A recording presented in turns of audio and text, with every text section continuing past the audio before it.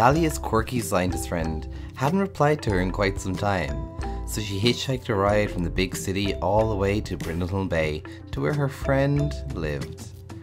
However, something seemed strange. The house was in perfect condition. However, there was unopened mail. It looked like it hadn't been lived in a while. Something was clearly up.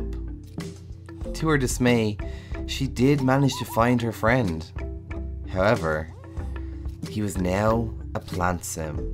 He explained that something had gone wrong after touching a rather unique tree in his backyard.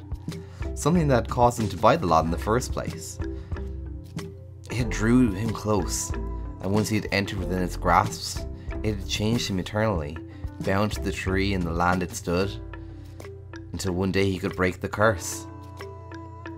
Before he could say another word, however, Dahlia ran towards the backyard, eager to see this magical tree. Just like her friend, it drew her in, using its magical properties, until she stood at the base of the tree, drawn in. That was how Dahlia got cursed as well. Two very different sims, two very unique curses. One, a plant sim, destined to remain so until he can restore life to 6 cowplant seeds.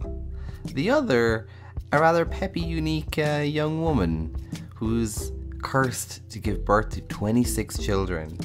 Only then will she be free to explore the world. Welcome to the A to Z Baby Challenge with a twist. So I wanted to do this challenge for quite a while with the Cowplant Challenge, so I decided to combine the two. Normal rules do still apply. You're only allowed one sim in the household that's a female young adult. Aspirations, family, and a big happy family. Family oriented and cheerful, so that's that.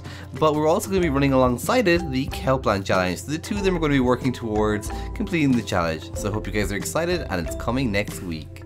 Bye guys!